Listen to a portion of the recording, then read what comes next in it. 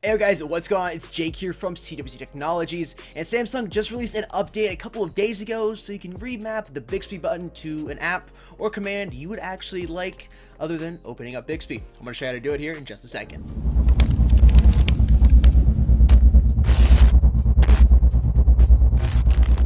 Alright guys, quick disclaimer before we hop in though, you cannot reprogram it to the Google system. I know it sucks. I really wish you could, but you can't.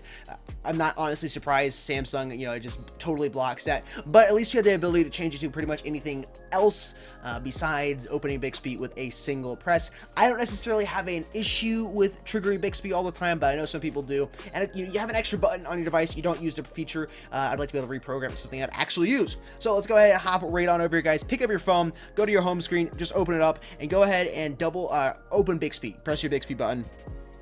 When you get here, you want to hit the three little dots over here on the right hand side, just like the universal icon for drop down menu. Hit that, go to settings, and then scroll all the way down.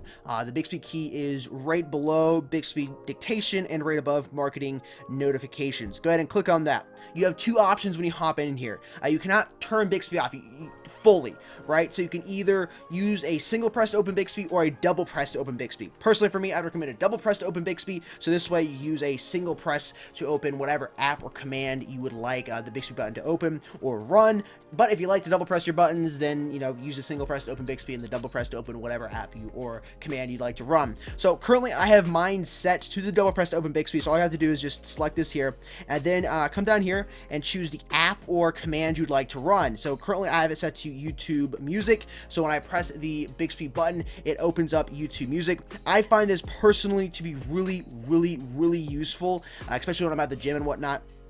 I'm on Instagram, I'm on Twitter, answer an email, maybe there's a text message, and I'm 4 or 5 apps away from my music app. Instead of having like open recents and scroll back or whatnot, I just hit the Bixby button, I'm right back in there to my music app, and I can change my song. It's convenient for me. Whatever would be the app you'd like to use, you can use it for that. All I have to do is hit the gear icon, gear cog right there, and you can scroll down here and see all the different apps you can open. It's lagging just a little bit, and there we go. Now it's nice and smooth.